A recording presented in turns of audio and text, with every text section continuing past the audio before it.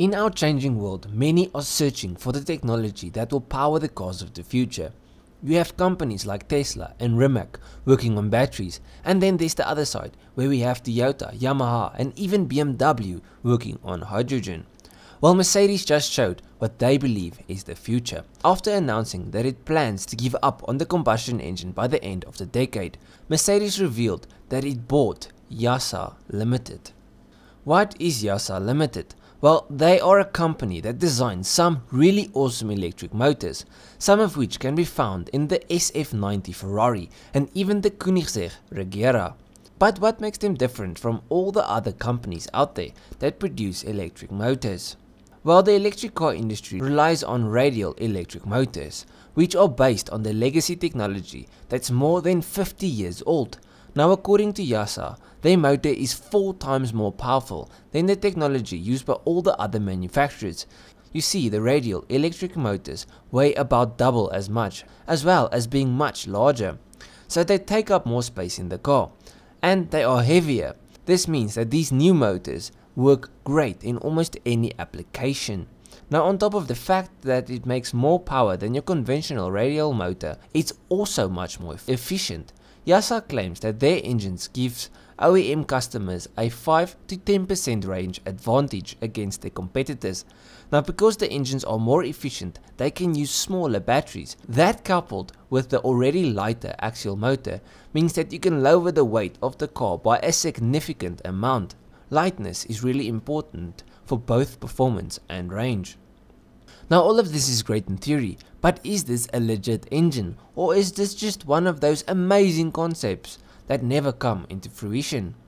Well, as I said previously, they have sourced engines for Ferrari and koenisegg, so the engines are legit, and they have 2 different ones that is already available for customers, the 750 and the P400. So let's start with the smaller one of the 2, the P400. Now, the P400 only weighs 24 kilograms, which is practically nothing. Now, as you can imagine, it's really small, with a diameter of only 305 millimeters, so pretty much 30 centimeters. How much power does this super small engine produce?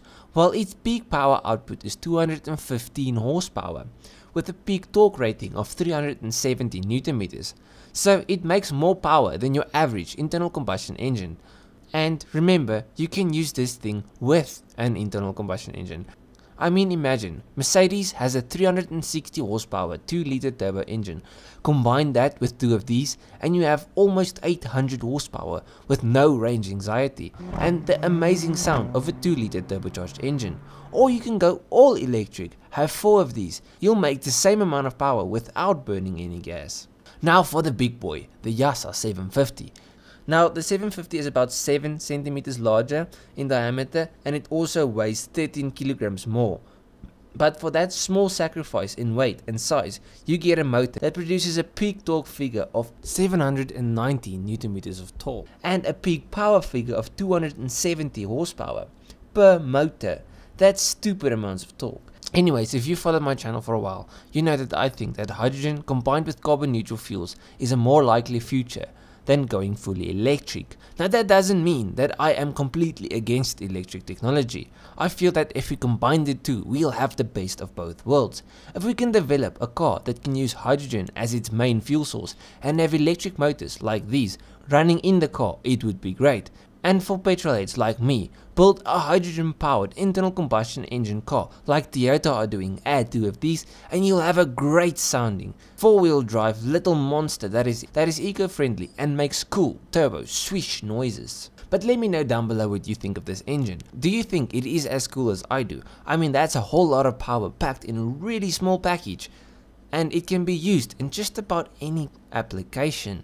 But yeah, let me know what you think of this engine. Let me know if you agree with my views on the future. And yeah, if you like this video, leave a like and subscribe to the channel. If you like anything car or engine related, this is the place to be. So subscribe and I'll check you guys in the next one.